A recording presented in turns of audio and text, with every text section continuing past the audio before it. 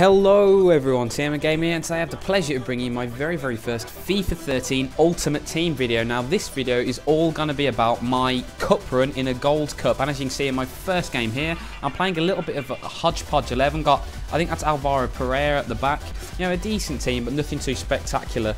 But you know, my team by this point has Van Persie, Cazorla, Cabai, Hangeland, Tim Howard. You know, it's a really good side, and I'm playing the 4-3-1-2 formation. The great thing about that is you're nice and compact in the midfield, but as you can see from that goal there, when you have a pacey centre forward like Cazorla, he can get round the flanks, put the ball in, and when you've got Djibril Cissé and Robin Van Persie, your two strikers, goals are very easy to come through.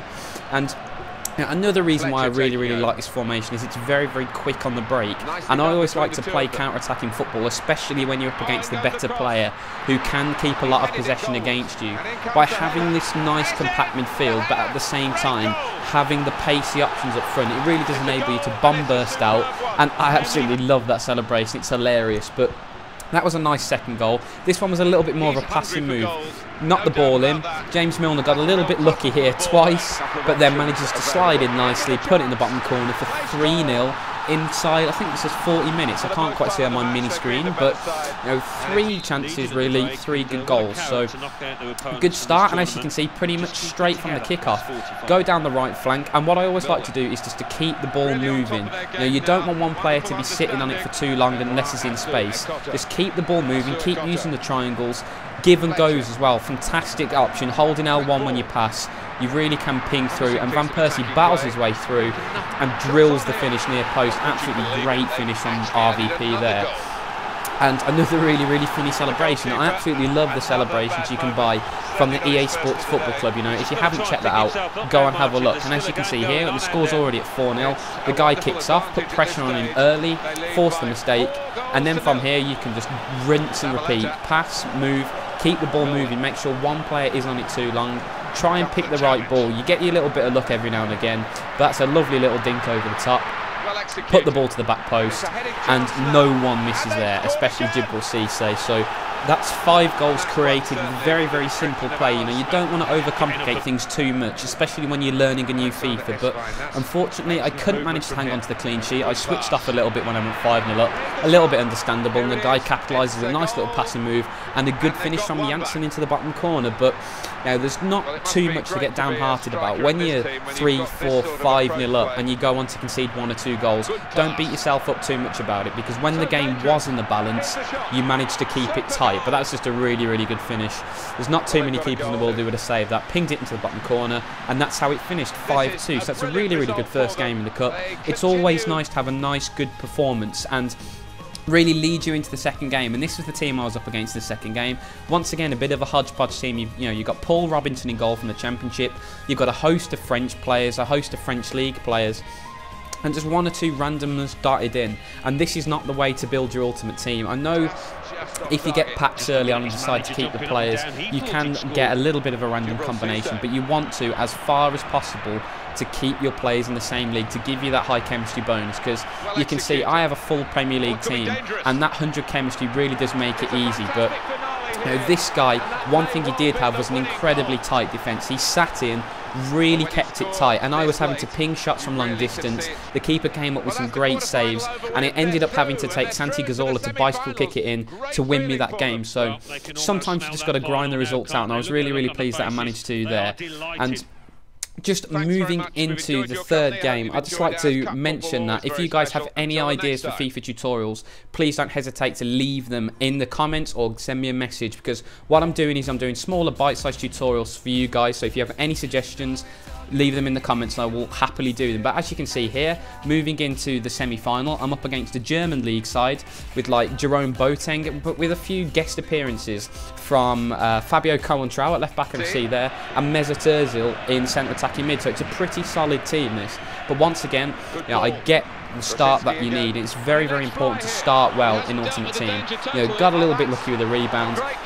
But you've got to have the players in the right position. That's why I love this formation, because you've always got the very, very minimum 3 players on the attack. Because sometimes when you play just with 1 up front, or you're playing a slightly more midfield heavy formation, you can be a little bit slow to break out. But having that 4-3-1-2 means that even if you are on a counter attack and no other players get forward, you're still going to have the 2 strikers and centre forward to capitalise. And it's just a great formation. As you can see here, Rosicky playing in that centre forward position, in for Cazorla, who was rested for this game, can just sweep in late, pick the ball up and ping it into the top corner really, really well. And it's a great formation, and that's one of the main reasons why I like it. But as you can see, it wasn't all one-way traffic. This was a little bit shoddy defending here. I thought my centre-half was going to get to that, so I was just holding the ball, expecting him to run onto it. He didn't run away, the striker got on it, checked it back for a little bit of a scum goal. But you know, when you're 2-0 down, you've got to take any chance you get, and I'm not going to begrudge the guy for doing that. But fortunately, I managed to get myself refocused, get the ball down, and actually start to pass it again. And that is a lovely ball over the top by Van Persie. Drops straight to Djibril Cissé, who thunders it into the bottom corner. You know, it's all about staying flexible. If your passing and moving isn't working, try some diagonal balls, try something different. And as you can see here, another diagonal ball over the top really splits his defence open, and Van Persie does not miss those. So that was 4-1. A really, really good finish, and just good to see lots of different types of goals. If you're always looking for a way to improve at FIFA, scoring different types of goals is a great way to go about it, because if you just only score with long shots, or only score with tap-ins from balls worked down the wing, or only score from crosses, you're going to be struggling. You need to try and find ways to attack in multiple different ways, and then if you do that and manage to put your chances away, you can get through to the final. Now, I'm not going to spoil this final for you. It was an absolutely great game. This is probably the best guy I've played so far on Ultimate Team this year. You know, he had an absolute rock-solid defence. He counter-attacked with pace. He kept the ball well. You know, we were so evenly matched. And I think you can see from the game just how evenly matched we are. But as you can see, that's his team there. Nice and solid again. A very, very interesting formation, a 4-2-2-2, which is what Man City played for the majority of last season. It's great because you've got the solidity of 2 holding midfielders, the 2 strikers, and then those 2 centre-attacking mids who wander in and out. It's a very, very useful formation. It's quite difficult to counter those centre-attacking mids. And as you can see, you know, Jovetic just got a tiny bit of space in the box, and that guy put it away brilliantly into the top corner on Jovic's weakest foot as well. So that was a great finish, but you know, I had to keep battling. This guy really didn't give me an inch, and right until about the 80th minute, I was battling to get back in this game, but I took the free kick quickly, got down the wing. That's a lovely ball from Zabaleta, and Djibril Cissé is an absolute goal machine. If you guys haven't bought him and you're doing a Premier League team, go and buy him. He is pretty cheap. I think I got mine for about 5k, so that's not a lot of work at all to get him.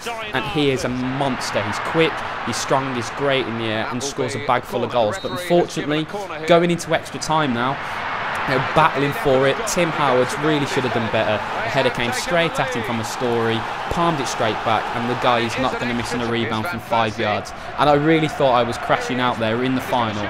But fortunately, in the 120th minute, RVP battling forwards, the keeper's up, swung the ball in from Cazorla, the keeper comes, and who's that man again?